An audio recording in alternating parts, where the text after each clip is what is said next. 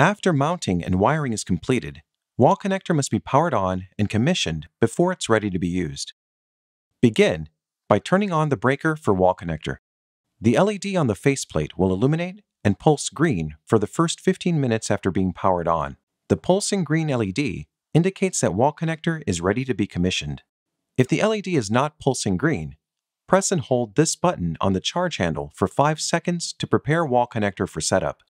Open the Tesla One app, and from the Installs page, tap Begin. Installers will be prompted to scan a QR code to link their phone to wall connector. This code can be found in the Quick Start guide that was included in the packaging or on the back of the wall connector unit. Snap a picture of these credentials to manually enter them, or use the phone's camera to scan the QR code. Once connected to the device, installers are brought to this landing page. The alerts tray is displayed at the bottom of the page if any alerts are present. It also acts as a shortcut for the installer to address important issues.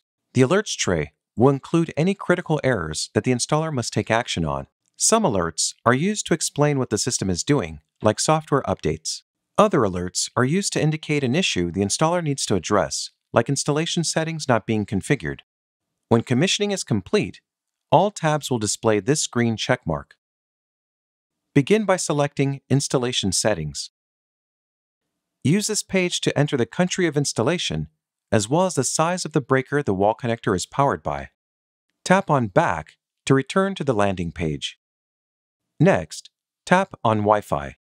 Wall connector can be paired to a network manually or by selecting from a list of available networks.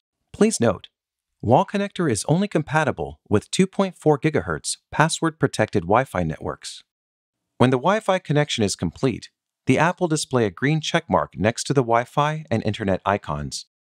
A Wi-Fi connected wall connector enables additional benefits, such as receiving software updates, configuring charge on solar, and enabling pay-per-use billing for use with publicly accessible charging. Return to the landing page and tap on Software Updates. This page will indicate whether wall connector is up to date or if a software update is required. Select Update if a software update is available. As an optional setting, select Access Controls to configure which vehicles can access wall connector.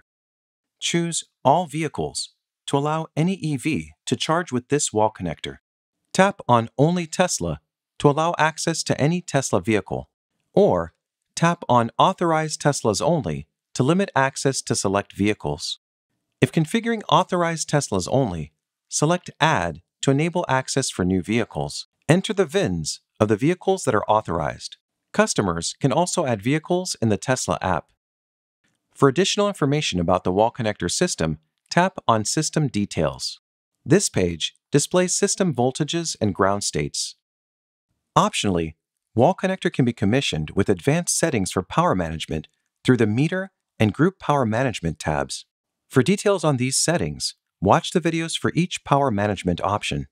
Verify that all tabs on the landing page display a green checkmark and exit device setup in the Tesla One app. When ready to begin charging, wall connector will display this solid green LED. Wall connector is now commissioned and ready to begin a charging session.